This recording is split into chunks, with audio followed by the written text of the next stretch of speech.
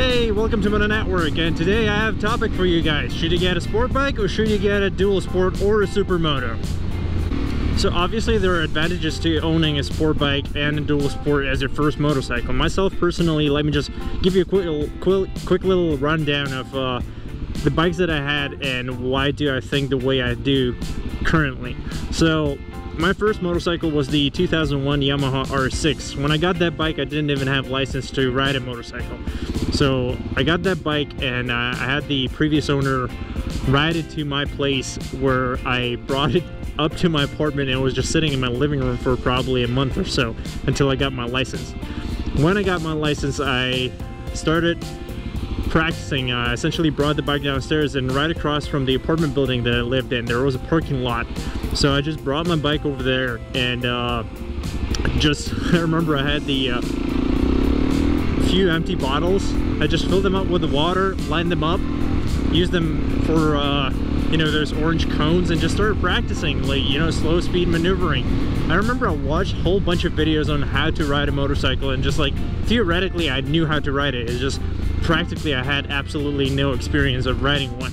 So I brought my bike to that parking lot and I started practicing until I was comfortable, and then after that I took my tests to acquire a motorcycle license, and then after that I got my license, started riding.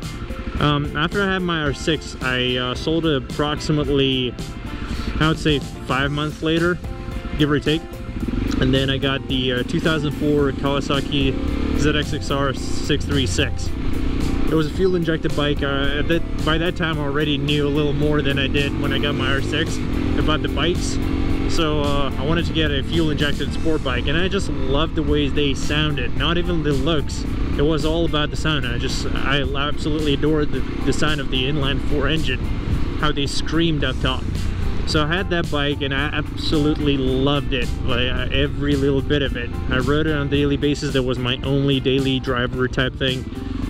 The reason I sold the ZX-XR was essentially that I started noticing that I'm becoming more and more aggressive on the street, meaning that I was at the point where I was getting more and more comfortable with the way I was riding the sport bike, and I was comfortable with the power that it had, and I knew the physics and dimensions of the bike so well that I started pushing myself and more and more and more, and I started noticing that, you know, when I'd come back home and just sit there thinking like, how am I still even alive after the way I rode?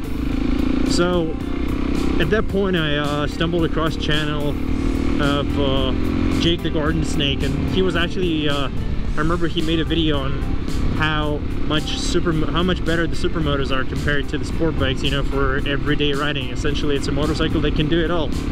So I went on Craigslist, and quite naturally I found a 2000, I believe it was 7 DRZ 400 SM in yellow color, and yeah, I texted the guy, and then next thing you know, we met up. He liked my bike, I liked his bike. We rode it to the insurance place and we traded. As simple as that. Going back to the topic, whether you should get a 600 or a dual sport, I think you should get a dual sport or a SuperMoto. SuperMoto is even better because you can still learn the basics of, you know, cornering and everything that you'd be doing on a sport bike. Essentially, dynamics are about the same.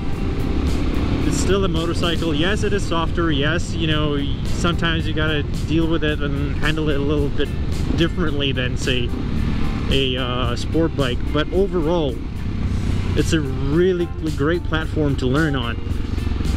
So that's why I think you should get a SuperMoto. SuperMotos are fun, dude, and you can wheelie them like nothing. I'm still learning, obviously, but these are very capable bikes. So yeah, these are the reasons why you should get a DRZ instead of, or like any SuperMoto, for instance, instead of a sport bike as a first bike. Obviously, if you're like me and you like the looks of a sport bike and you like the way they perform, the speed and everything, by all means go ahead and do that. But trust me, you're gonna be more careful with the sport bike than the SuperMoto. With a SuperMoto, I give you 2 months. After 2 months of just learning the basics of motorcycle riding, I guarantee you're going to be full throttling this bike everywhere you go, and you're still going to be under the speed limit. quite simply, I would say that it is a better idea to buy a dual sport, like for example the DRZ 400 SM. These bikes are reliable as tanks. Like, you don't have to do anything to, you know, keep them running. Like, obviously you got to do, you know, regular maintenance and stuff and such, but I mean that's essentially it. Like, you don't have to do anything else. They're not like KTMs, you know. There's a saying, KTM stands for keep throwing money, and that's not the case with the DRZ, and it's really forgiving. And there are tons of videos on YouTube as to why you should get a you know, SuperMoto as opposed to sport bike, and they're a lot more fun because you can do stuff with them that you would think 3 times before doing on a sport bike. Honestly, when you start on a sport bike, you just got to take into consideration the power and responsiveness of that motorcycle.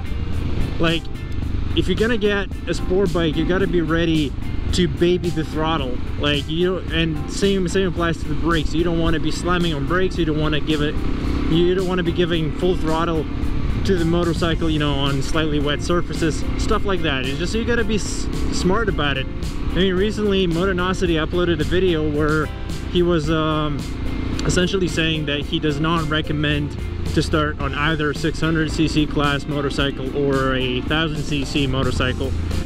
Those bikes have so much power that you just don't need it. But with a SuperMoto, you can ride it and nobody's gonna judge you for being on a SuperMoto. As a matter of fact, there are a lot of guys right now that are still looking for a SuperMoto, you know, and I personally know a guy who's coming from a 2009 R1, and he's just I wonder if this goes anywhere. He's coming from 2009 R1, and he had a DRZ before, and currently he's looking to sell or trade his R1 for a KTM EXT 500 SuperMoto.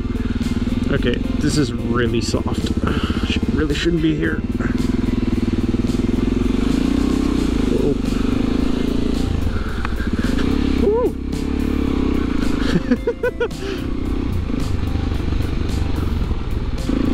And the good thing about SuperMoto is that you can take it anywhere. It's essentially the bike that can do it all. So you can ride on the street and be, you know, on par with the sport bikes if you're riding something bigger than 400. Or, you know, if you're tired of riding on road with the sport bikes, you can always take it to the off-road section and just, you know, go on little jumps and wheelie and practice doing stuff and just becoming a better motorcyclist. Holy shit, there was a lot of glass on the fucking ground. And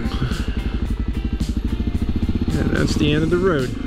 If you liked today's video, make sure to smack that like button, give this video a thumbs up, and subscribe to Moto Network for more moto content. Until then, see you guys later.